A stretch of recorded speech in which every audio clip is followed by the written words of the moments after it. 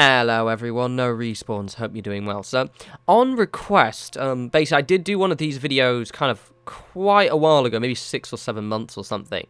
And since then, the mods I'm currently using in the game and also my load order has obviously changed. So upon request, I'm going to basically just quickly go through as much swiftly as possible my current mods that I have installed on my main game. So this is on my game where I do all of my building. I do disable a few of them when I do my survival playthrough, but basically this is everything I'm going to use. Now, as a note, I won't be putting links to these mods in the description. To be frank, it'll just take me too bloody long to find the things. So just pretty much, as those you don't use the search function, you just use search and just put the first couple of words in. It's just so you guys know, because most of them are pretty simple to be found. Some of them obviously will be limited exclusively to PS4, and some available on Xbox, so you will have to search and kind of look out yourself. So to begin off, the first one, and by the way, just to clarify as well, I don't actually manually change my loader. That's quite a big thing. So I have no problems with my mods whatsoever. I've never once moved anything up or down the load order, so a lot of this stuff automatically moves itself. So if you're having trouble with load order, I don't do anything, but this is just the default. So if you want to kind of look how I've got my mods placed, then maybe my default is a bit more efficient than yours for whatever reason. So the first one is the base game USO mod by Andrew CX. This is obviously a fantastic mod that just kind of gives you a lot of the bigger elements of USO, and also I've got my USO mod actually spread out over a couple, because I know I remember correctly, Andrew has actually made a mod that's basically all of his shit put together, I believe. I think he has, I'm not too sure. I think I remember saying that, but I've never gotten around to installing that because he updates this one and I didn't want to risk losing items. So yeah, that one's pretty standard. I've got this one which I've never actually bothered using, but it's by Andrew again, which just adds paint jobs. I just downloaded it and never used it.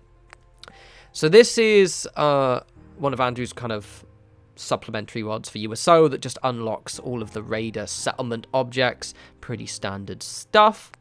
This is my settlement scrapping mod. So this is the mod that I use for actually removing lots of the debris, lots of the rocks, bushes that I don't want within the game. Just as a quick note with this one is that I do disable it quite often. The reason being is within the USO mod, there is a pillar and rug I like to use for my glitching, and when you try and sink pillars in to the ground with the scrap that settlement mod enabled, it has a habit of messing with it, and so sometimes, for example, the pillar will go red and it won't be able to place it. So I've mentioned this before. If you look through my video tutorials, there'll be a kind of a further in-depth video on the pillar and rug glitch, but basically it tends to mess with the glitch a little bit. So just as a note, you can if you're curious, if you disable this, it just makes the items come back, and if you re-enable it, they disappear again. So it's completely fine. It remembers what you did. So there's moddable robot settlers. Honestly, I've never really, I've used this one, but basically I got it for Professor Goodfields to fix him, and I installed it after, much later in my save, so he doesn't actually come back, which is a shame. However, yeah, it just fixes the robot workbench. Same with kind of dependency quest fix. It basically does a few things that allows you to fix. It's meant to fix, actually, was it the dependency? So it's actually the one in Vault 81, but I don't think I've ever bothered to try and use this, but I will eventually to have those guys as settlers. So this just adds the USO Vault Tech Workshops. This does the Vault Tech Workshop stuff for USO, pretty standard. Now, Workshop Turret Pack, this is a very good one. In USO, Andrew has put quite a few turrets, but this mod itself is really, really good, and is kind of updated quite often and adds loads of different turrets. Just to mention as well, I just mentioned at the start of the video, but for some whatever reason, when you look at your mods through this window, it doesn't tell you what the mod dev is. So sorry if you're a dev watching this and I don't remember who actually makes the mod. I just know the name. But if you Google it, if you search it, it'll come up. So this is custom vanilla assets. This is a fantastic mod. I tend to honestly only use this for the lighting now, because it has the lights on the strings, and also there we go. It's oh, no, it's not best. I can't remember what it is now. But basically, it adds loads and loads of stuff. I've used it before. I've got a video in it if you check my mods playlist, as it uses various toggles, but it did get quite a lot of use, especially in the castle where I used the billboards, and it has quite a it's got massive stuff, basically, but it isn't as organised, shall we say. It's a bit more of a dump compared to the incredibly organised USO mod by Andrew CX.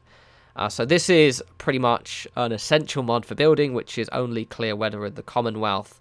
This is the full version, so if you look through, you'll see loads of versions. This one is for all areas of the Commonwealth. What this does, it means that all of the weather is clear and great for building. Those of you remember pre-mods back in the day, it was an absolute nightmare trying to build, because what would happen is you would have to sleep for several days to get clear weather, and sometimes it wouldn't be as clear as you'd like, so you'd have to build in grey weather. I remember especially doing the Far Harbour videos, I basically had to not do, which is why I've never really finished a settlement there, to be honest.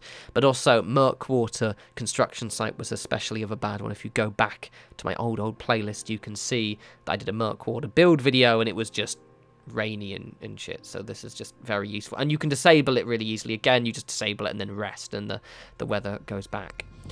So this is Freemaker, which basically is another kind of essential building mod. Back in the day, I used to purchase all of my resources from traders. I didn't like glitching, I don't know, it just became a weird matter of pride, and plus I just had so many caps at this point, it wasn't really necessary.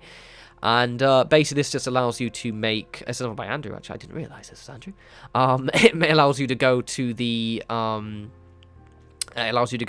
chemistry workbench and basically just make everything from junk items to settlement resources, gives you 100 of each, and loads of other stuff. I actually disable this when I'm playing survival mode, and I've actually limit myself to only personally using this for building. So for example, when I'm currently playing my actual game, because you know, I still actually play my main game, I don't use it to get me, for example, chems or stuff like that. It's only stuff that I use for kind of decorating, because it makes it a little bit easier. So next is OC Decorator. This is another useful one that allows you to, it's outside the USO mod, and it basically is just for actually using, you have to actually have the item on you or within your workshop, and it allows you to basically just place a static item so you don't get knocked over. Those of you remember, again, pre-mods, when you used to decorate by hand, it was an absolute nightmare, because one companion, I remember in my home play, I always told my companions to wait next to the door, because I had a one nightmarish situation where I think it was Dance just ran through and just knocked over all of my shit. So this is very good for decoration. It's a bit hard to use, because obviously it takes a long time, and it's sometimes quite fiddly, but you get used to it. This is the DLC version, and yes. So this is one of my more recent-ish mods. This is the Workshop Decorations pack. I remember this one is by Aslam, I just remember the name. And this one just adds loads of decorated shelves, tables, vendor count stalls, loads of stuff. It just basically adds lots of really funky, easy decoration that you can't necessarily actually build, well, you can, but it's really difficult to do on PS4 especially. You could probably do them on PC. It's also just quick as well. I like to mix this one within, also using OC Decorator to kind of make the stuff my own. It's a cool little mod. Highly recommend, actually. This is the best mod ever. Evers, I love this mod. It's dogs, not Brahmin. It basically just replaces all of your Brahmin, so all of your supply route, but also all of the traders' Brahmin as well. So people like Carla and people like that, and Cricket, it just gives them dogs instead of Brahmin, which is just fantastic. One, because they're smaller, so they don't, just take up everything, but also they're quiet as well. So you won't have loads of Brahmin just kind of, mooing every 5 seconds. It's fantastic. Plus, they look cute. We love doggos. So it's just another USO mod. I don't know what this one has in it, to be fair.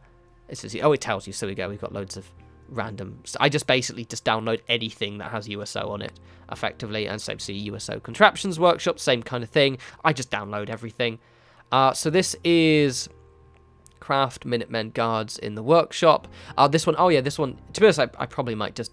Oh, this one's even disabled, as you can see. I haven't got it enabled because I stopped using it. So basically, this has that one as well.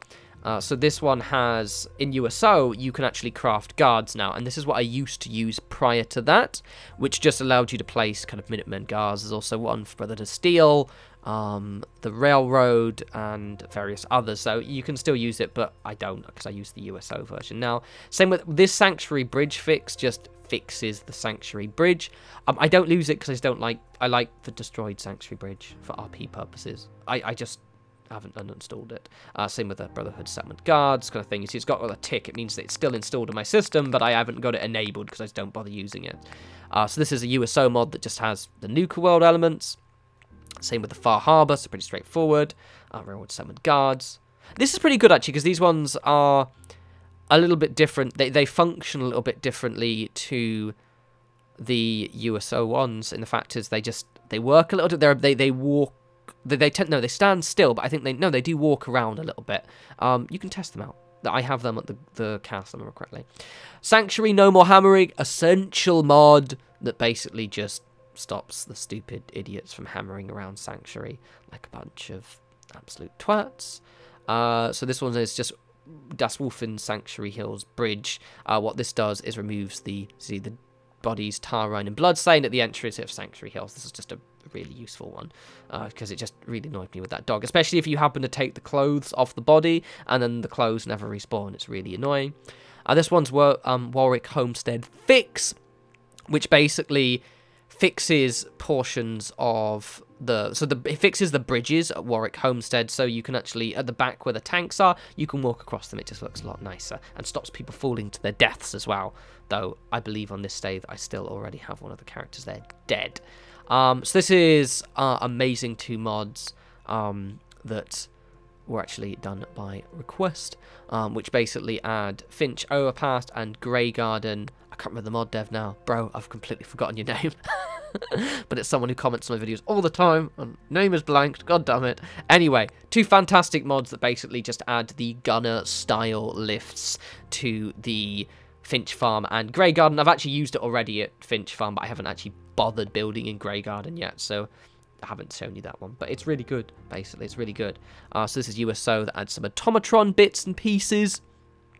This one is a fantastic mod that basically adds a workshop player bed. So what this does is it makes a bed placeable that doesn't add to the overall beds in the settlement and is one if you personally want to use it. So what I mean is say I had 13 beds in Sanctuary and I had this one placed in my house, it would only be 12 beds in Sanctuary, and it stops the settlers from sleeping in it. So it really bothered me. I always had Marcy wander into my Sanctuary home and sleep in my bed, and it was bloody annoying because I don't want her whiny ass in there. So very cool. It also gives you loads of different options, and it says my bed as well, I believe, so just kind of a bit more, you know, RP. It's quite nice.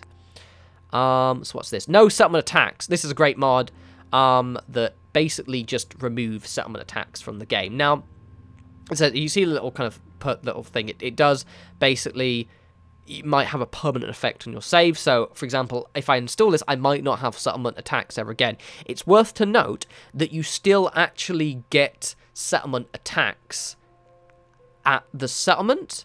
And as you can see, it still gives you settlement attacks via Preston. So you can talk to Preston Garvey and still get settlement attacks. It means that you won't get so-and-so as under attack, which just for me, because I had so many settlements and they're all unlocked and they're all linked together, it was just becoming a little bit frustrating, especially, you know, when I get back from work and I just want to kind of make a building video and I have to spend, you know, a third of my time running from settlement to settlement. It's just really pain in the ass. So highly recommend that mod. Another USO mod, just freaking Wasteland Workshop ones. So it's just a menu patch. Don't know what that does, to be honest. I think this, what does it do? Really, does stuff. So this is one, another Aslan mod, which is Workshop Junk Wall pack, rather, that basically just adds, is that one? Yes, that's him. This one adds just loads of scrappy, awesome junk walls that are quite good if you want to just very, very quickly wall off your settlement. They look really grand, they're very easy to use, and also they actually make some quite useful little kind of scenery set pieces as well. Same with this one here, Junk Wall Collection. It's not by Mabel Aslam, it's a different one. So basically, this is really grand and has loads of kind of bigger junk walls. I like to use these 2 together. They're quite useful. Posters of the Commonwealth as well. So there's a newer mod that basically adds loads of posters, like all of them. They're the stuff that you get in the Wasteland Workshop mod, I believe, with the light, the ones with the lights on them. Except this is the actual one, so they're very, very thin. I've made a mod review on these, so you know, placing them is pretty straightforward once you kind of get used to it. They're very cool, and this has become. I pretty much don't use the ones with the lights on anymore because these just look a lot more natural in your home, and plus it has a wider selection too. It's a fantastic mod. This is more of a gameplay one, so I've just got gas masks with helmets, just because it's stupid that you couldn't wear gas masks with helmets. Fuck's sake.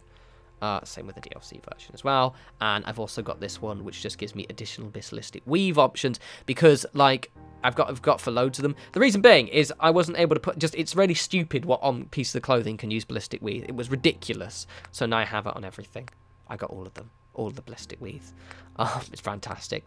So this is a fantastic one called Makeshift Furniture Pack, which just adds loads of really cool tables and chairs and loads of stuff. This is fantastic because a lot of this stuff, I try to say I mix it in with my own bespoke elements. It also inspired me actually to make my own elements, so I kind of like replicate these things myself, but I make them myself so I can have a bit more functionality.